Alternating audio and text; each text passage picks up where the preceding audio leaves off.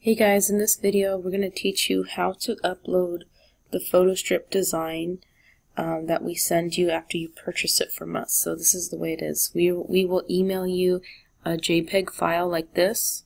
You are going to download it, and we are going to place it in our desktop. Okay, so now that we have it in our desktop, we're going to go to Darkroom, and we are going to go to Output. We're going to choose, and we just select the arrangement that we want, something that's the closest. So something that's close to that layout is probably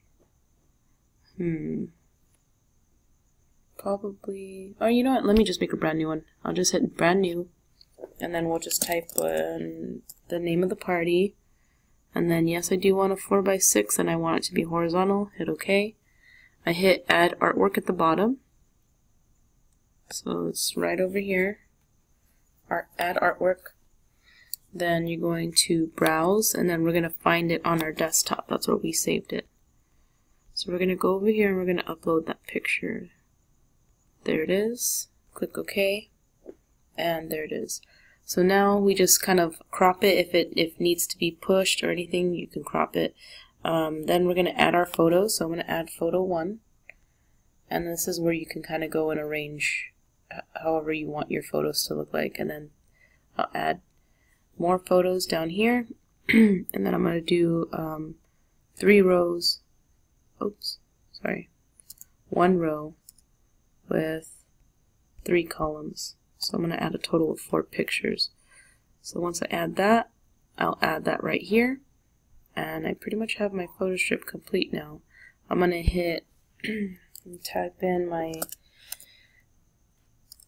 download photos at www.treasurebooth.biz. So that's where you're going to add in your information there, so that way everybody knows who to call.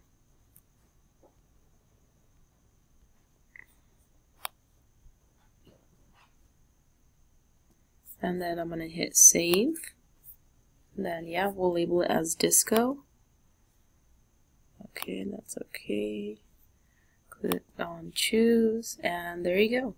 So you've officially learned how to import a blank photo strip, add in your photos, and then you're going to want to take some samples just to make sure it prints out right. Alright guys, thanks for watching. Again, if this video helped you, go ahead and hit that thumbs up.